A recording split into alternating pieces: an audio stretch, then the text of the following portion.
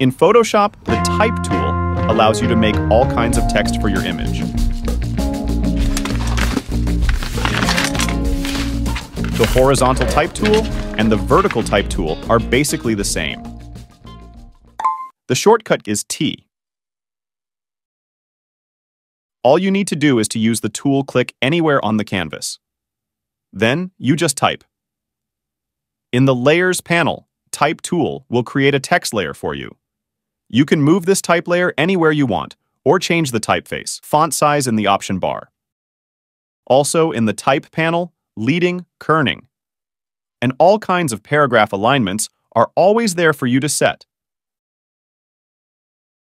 When using the Type tool, if you click and drag a selection, you can copy and paste paragraphs into this selection more conveniently. Within this selection, text will wrap automatically. All the editing, text wrapping, and deleting are always available. The vertical type tool is basically the same as horizontal type tool, only it creates the text vertically.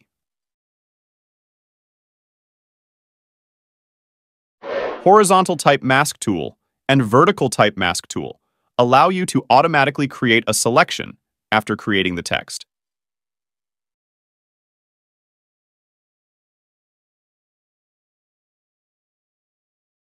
Personal point of view, these are not very commonly used tools.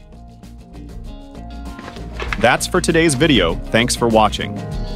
In this series of videos, we will go through everything in Photoshop in a most simple and clear way, and also try our best to answer everything in the comment to help.